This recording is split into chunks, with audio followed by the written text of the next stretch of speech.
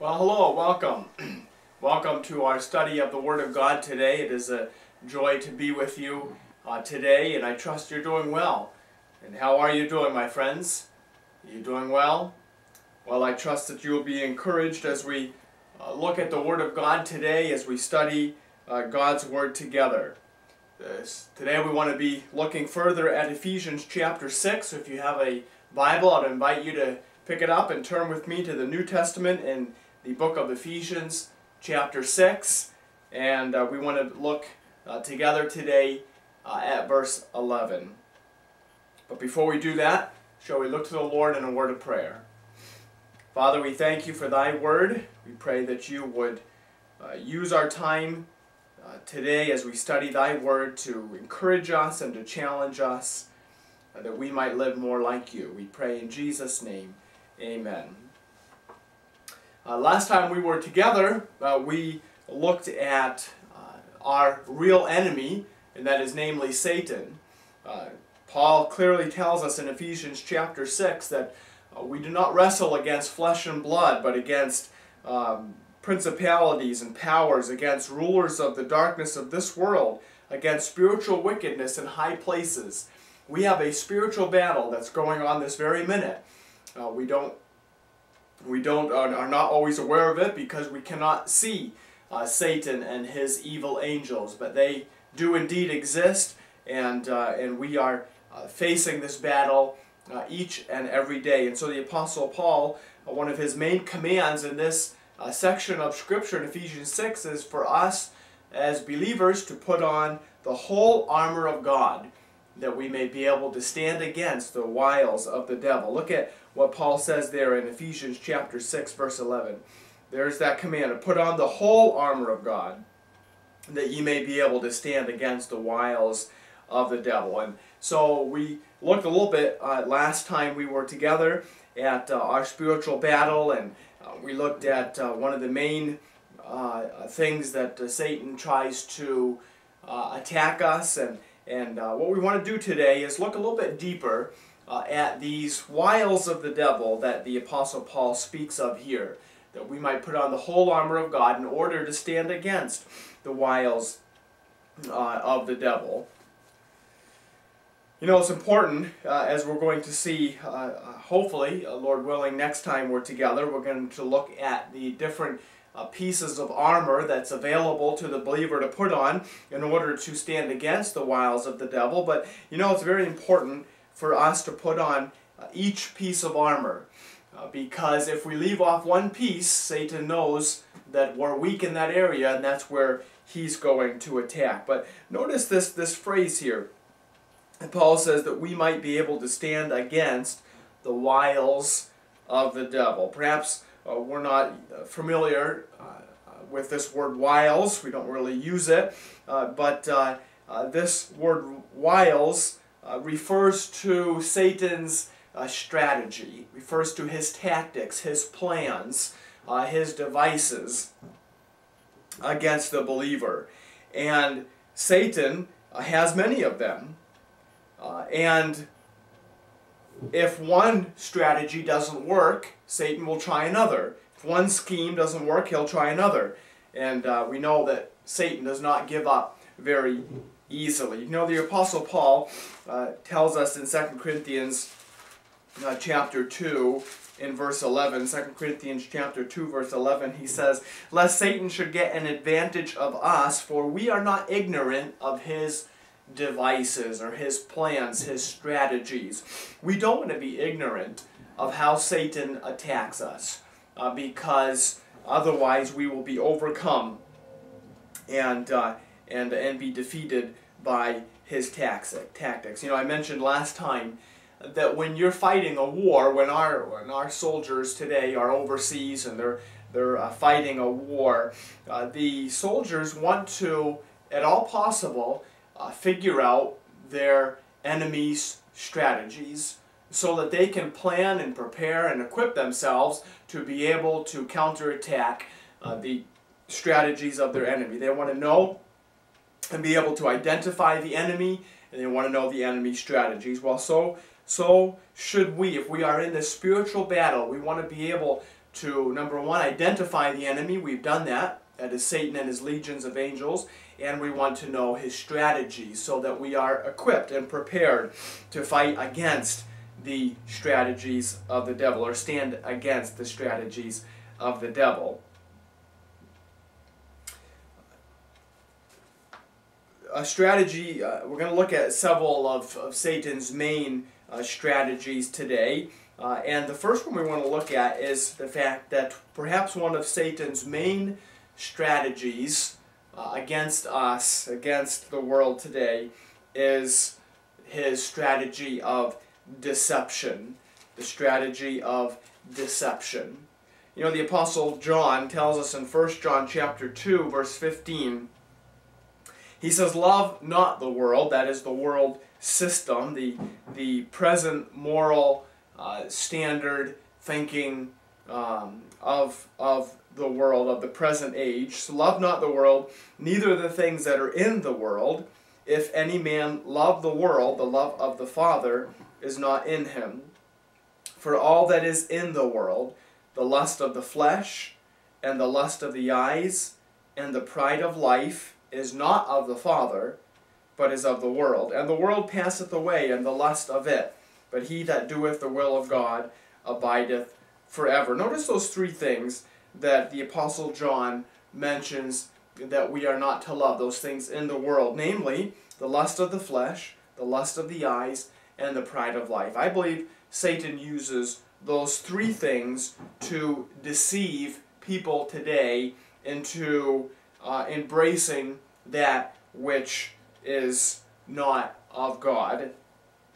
And I believe this is his main strategy, because this was his main strategy all the way back in the beginning with Eve. And let's take a moment to turn there all the way back to Genesis chapter 3 and look at the strategy that Satan used to deceive Eve into taking of the fruit that God had commanded that they were not to partake of.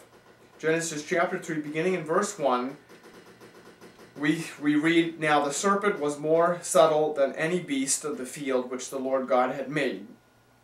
And he said unto the woman, Yea, hath God said, Ye shall not eat of every tree of the garden?" So his first strategy here is to get Eve to doubt what God had said. Goes on to say, "And the woman said unto the serpent, We may eat of the fruit of the trees of the garden, but of the fruit of the tree which is in the midst of the garden, God hath said, Ye shall not eat of it, neither shall ye touch it, lest ye die. And the serpent said unto the woman, Ye shall not surely die. For God doth know that in the day ye eat thereof, then your eyes shall be opened, and ye shall be as God, knowing good and evil. And when the woman saw that the tree was good for food, and that it was pleasant to the eyes, and a tree to be desired to make one wise, she took of the fruit thereof, and did eat, and gave also unto her husband with her, and he did eat." Notice these three areas in which Satan was able to deceive Eve into taking of the fruit. Well, back up a little bit. The first thing that Satan does is seeks to cause Eve to doubt what God had said. And the second thing Satan does is he flat out tells a lie. Tells Eve, you will not surely die. God said you would die. Satan says you will not die. And he continued to tell Eve that God was trying to keep something good from her, and that if she would partake of the fruit, she would be like God, knowing good and evil. But notice now the deception, the strategy that Satan uses here in verse 6. The same strategy that we just read in 1 John 2, verses 15 to 17. Notice verse 6 with me.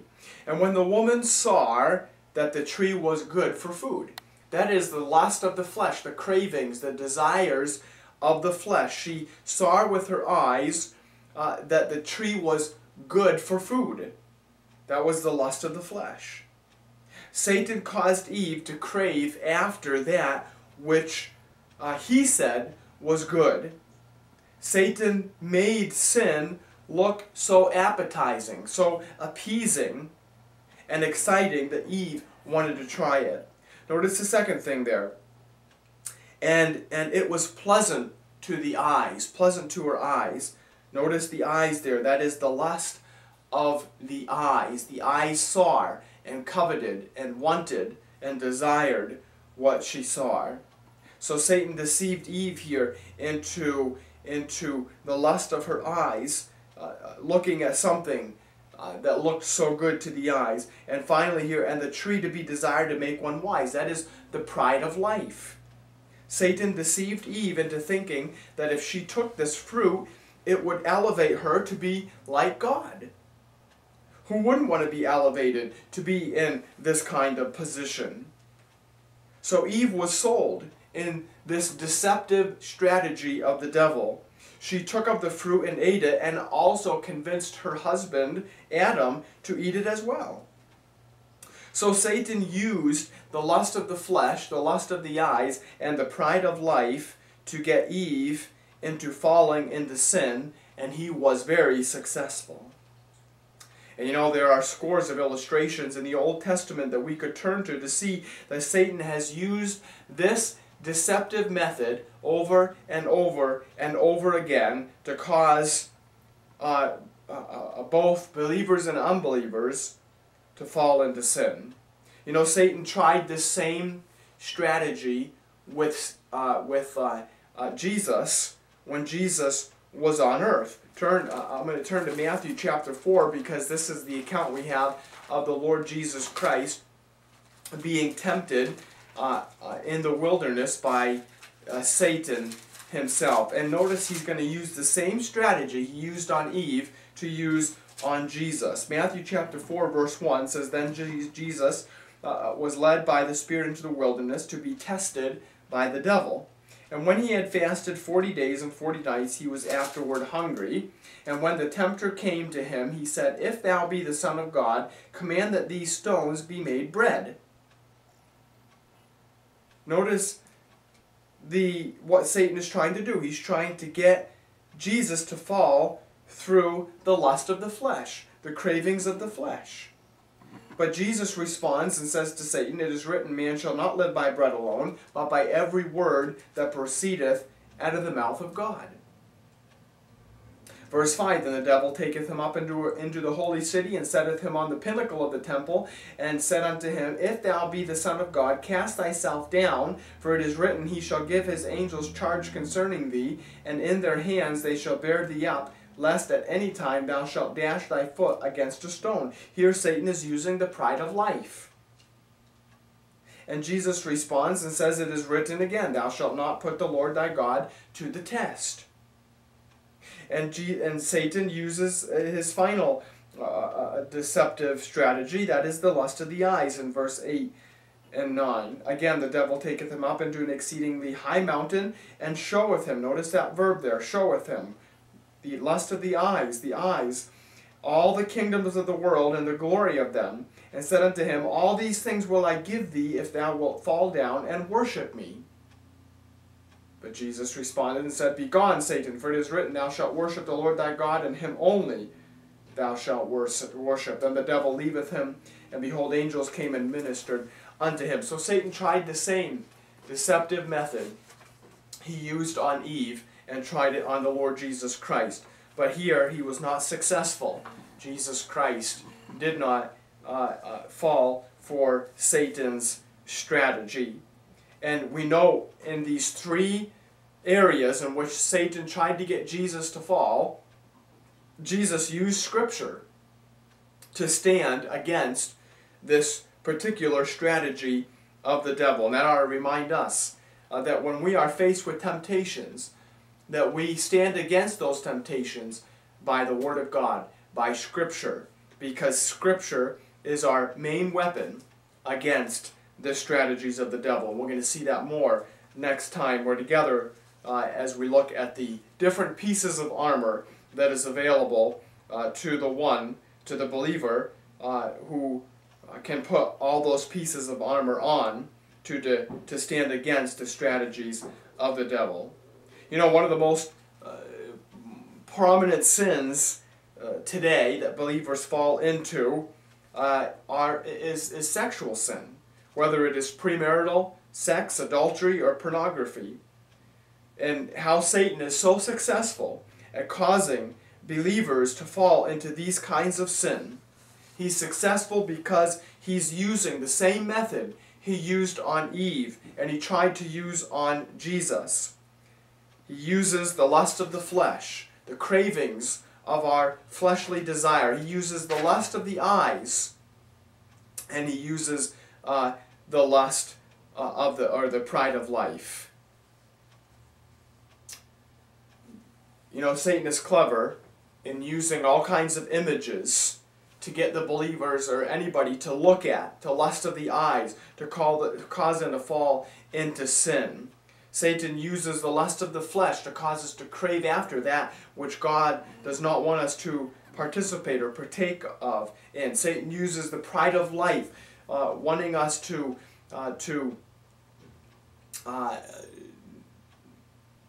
crave after prestige or prominence and fall into sin in order to get more. And we need to stand against those strategies, because this is perhaps one of the main strategies that Satan uses to cause us to fall today, is this deceptive method of using the lust of the flesh, the lust of the eyes, and the pride of life. And we as believers need to take precaution. Our flesh can get us into a lot of trouble. And Paul tells us that in Romans chapter 7, that in our flesh dwells no good thing. Our flesh loves to do what is wrong, and this is why it's so important for us to learn how to walk in the Spirit so that we do not fulfill the lust of the flesh. We need to be careful about the sin of pride. We all have it, and it raises its ugly head too often, and this is one way in which Satan causes us to fall. So Satan uses this deceptive method, this method of deception, to cause us to fall into sin by using the lust of the flesh, the lust of the eyes, and the pride of life.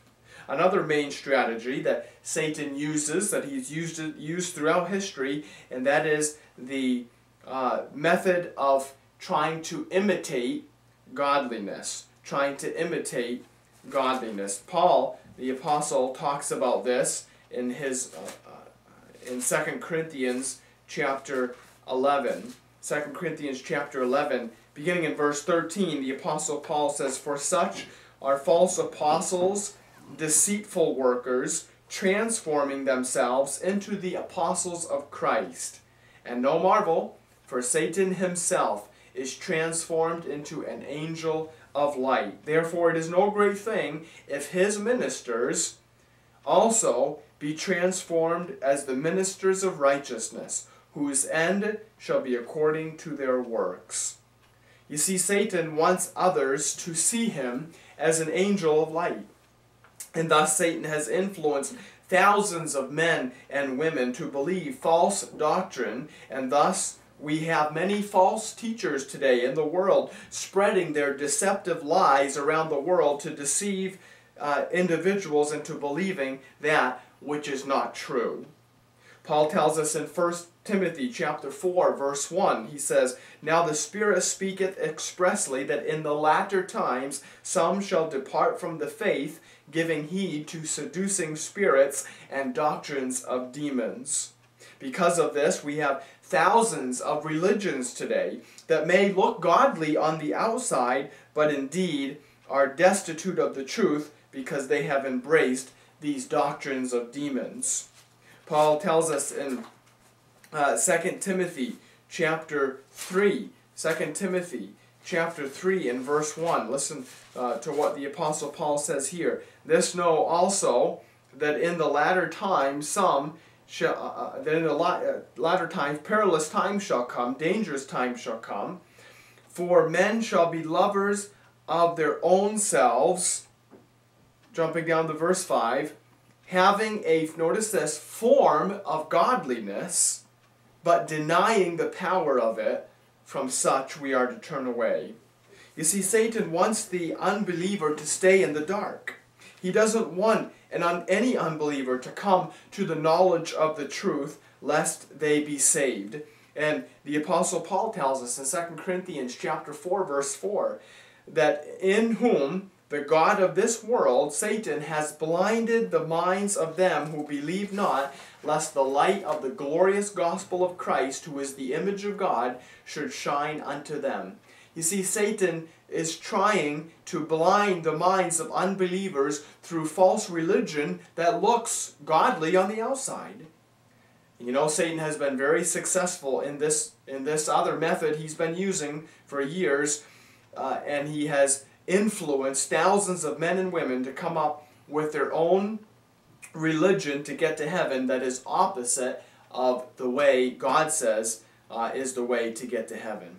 Satan has caused over 3,000 religions to be created, so that when the unbeliever is searching for the truth, where do they look? There are 3,000 to choose from. Who has the right one? And of course we know what the right one is, and that is the way that is found in the Word of God. Jesus said himself in John 14:6, I am the way, the truth, and the life. No man comes to the Father but through me. Jesus is the only way. There is no other way to get to heaven. And Jesus confronts the religious Pharisees of his day in Matthew chapter 23, unfortunately of which Satan had deceived them, had blinded their hearts to the truth of the only way to get to heaven. Matthew chapter 23 in verse 27, the Lord Jesus Christ, speaking to the religious Pharisees, says, Woe unto you, scribes and Pharisees, hypocrites! For ye are like whited sepulchres, which indeed appear beautiful outward, but are within full of dead men's bones, and of all uncleanness. Even so ye also outwardly appear righteous unto men, but within ye are full of hypocrisy and iniquity. You see, the Pharisees in the first century, in Jesus' day, were the most religious sect in Judaism. They were religious and they looked good. They looked godly from the outside, but Jesus said on the inside they were full of dead men's bones. There was no eternal life that was inside them. And these religious Pharisees were not believers. They were not genuinely saved. They were religious, yes, but they had a form of godliness, but they denied the power. The only way to salvation, the Bible clearly proclaims that it's through Jesus Christ, and it's by grace through faith. And unfortunately, there are thousands of religions and denominations today that are not preaching the truth of how we are to get to heaven. They're not preaching the truth of what is found in the Word of God. And Satan has used this method of deception, of imitating godliness, and leading many into false teaching and doctrine through his deceptive methods of creating thousands of religions to deceive people into what is false. Another main strategy Satan uses is that Satan seeks to corrupt the mind of the believer through the simplicity that is in Christ Jesus. Paul points out this method of Satan in the book of 2 Corinthians chapter 11. 2 Corinthians chapter 11 verse 3. Paul says, But I fear, lest by any means, as the serpent beguiled Eve through the craftiness, so your minds should be corrupted from the simplicity that is in Christ Jesus. You see, Satan wants to corrupt our minds from the simplicity that is in Christ Jesus. The gospel in Scripture is very simple, yet Satan wants us to complicate it. The doctrines of the virgin birth of Jesus Christ, the deity of Christ, the death of Christ, the resurrection of Christ, the rapture of the church, the 1,000-year millennial kingdom, the 7-year tribulation period, are simple doctrines that are not hard to understand, yet Satan wants to corrupt our minds by trying to make Scripture complicated. You see, the Bible, for the most part, is simple and straightforward. Yet many have complicated the Bible and its doctrines because it is always in man to think that there are deeper things that only the spiritual elite can know. The only legitimate method in interpreting Scripture is through the literal method of interpretation, which interprets Scripture in its grammatical, historical, and literal method of interpreting. But Satan has used false teachers to corrupt minds to interpret Scriptures differently, perhaps allegorically, by spiritualizing the text.